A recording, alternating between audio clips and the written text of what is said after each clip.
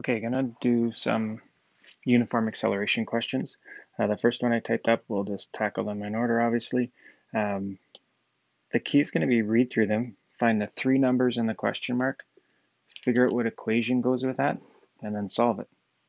So for this, so when we start reading it, a ball is at rest at the top of a hill. At rest is a key word in physics. Since it's saying it started at rest, that's really telling us the v1. So I know the v1 is 0. It says it accelerates at a rate of 2 meters per second. From the units, from the grammar, I can tell that that's the acceleration, 2, and it's got those interesting units of meters per second squared. That happens for 3 seconds. That's my time.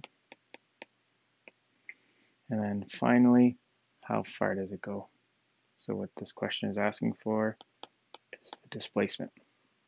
If we take a look at that, sort of look through that, as I first go through, I would look for what's missing. There's no v2. Not that it didn't have a second speed, I just don't care about the second speed.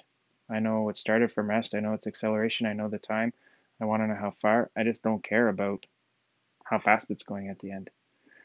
In this case, so knowing that there's no v2, now I look for the equations. The equation without v2 is that 1/2 at squared equation. I don't have to rearrange it, I can just plug in numbers. The first term is 0 times 3, so that turns into a 0 plus 1/2 of 2 times 3 squared.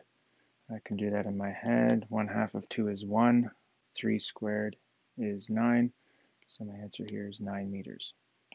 This object moved 9 meters while accelerating.